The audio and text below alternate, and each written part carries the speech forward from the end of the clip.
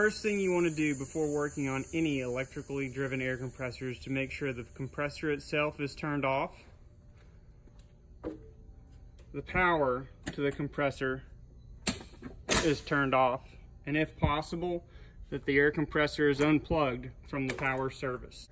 Once you feel you're sure that you've turned off the power to the compressor and disconnected any additional power sources that might operate the air compressor, you want to use your multimeter or an amp probe to check to make sure that you are sure that there is no power being delivered to the air compressor.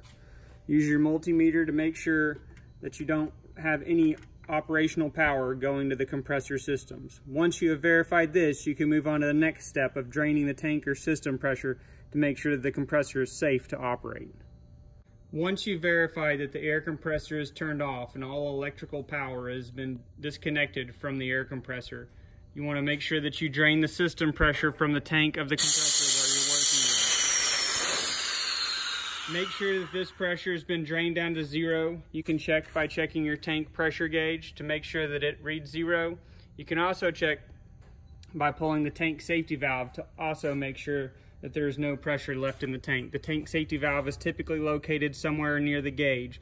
Once you've checked all these things, your compressor is now safe to work on. In this video, we will service the minimum pressure check valve on the EVO1NK and NK31 series air ends. This is a minimum pressure check valve. To change the valve, loosen the cap with a wrench. Once the cap is sufficiently loose, use your hand to unscrew the valve the rest of the way, maintaining a little pressure on the valve as there are springs inside of it. You can then slowly begin to remove the cap while keeping pressure on it. Remove the cap slowly once it is loose, as not to lose any of the components. You can now see the internals of the minimum pressure check valve.